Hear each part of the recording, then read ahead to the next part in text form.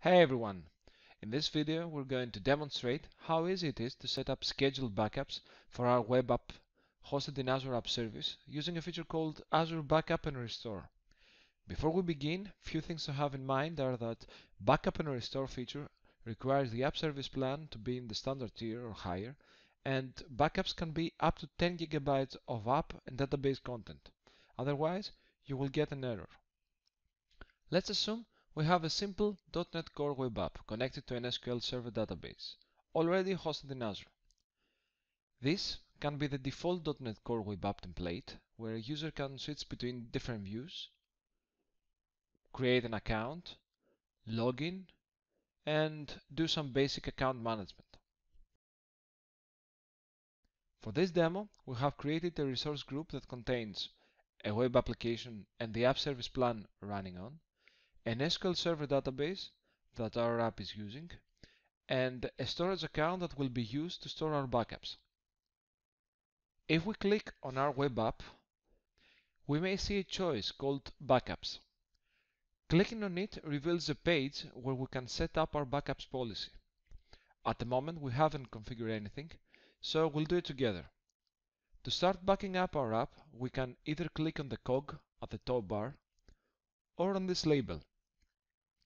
This action reveals another blade where we need to configure the storage account and container for our backups, and keep in mind that these should be in the same subscription as the app that you want to backup.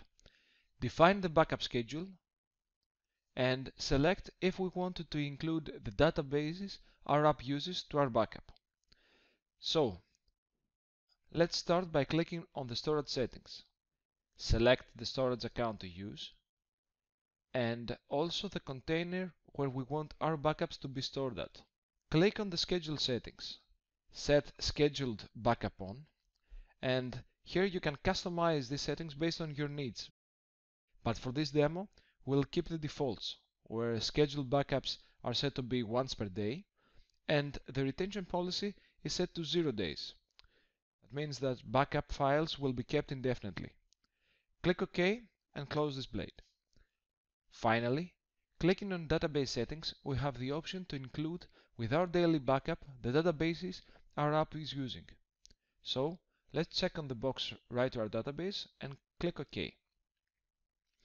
Now that we have configured all our settings, we can click on the Save button, and in a few seconds a new backup process will start. Based on the size of our web app and database, this can take a while. Once the backup process finishes successfully, at the bottom of the page a new graph appears displaying the backup dates on X-axis and the size of them on Z-axis. One thing to notice is that, except from the automatic backups, there is always the option to take a backup manually by clicking on the Backup Now button. In addition, using Azure Storage Explorer, you can navigate to the storage container you have selected in backup configuration, and you can download them if you want them locally or delete them.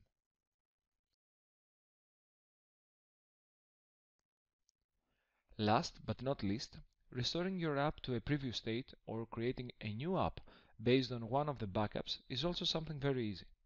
You can click on Restore Now button, select one of the available successful backups, decide whether or not you want to override current site or restore to another web app, and then just click OK.